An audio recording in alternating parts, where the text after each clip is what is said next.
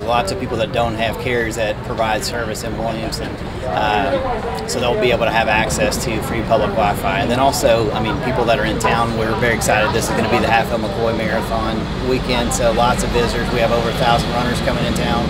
They're going to have plenty of guests and friends with them, so for all those people to be able to have access to Wi-Fi while they're on the street, not having to search around for signal. So it's pretty exciting.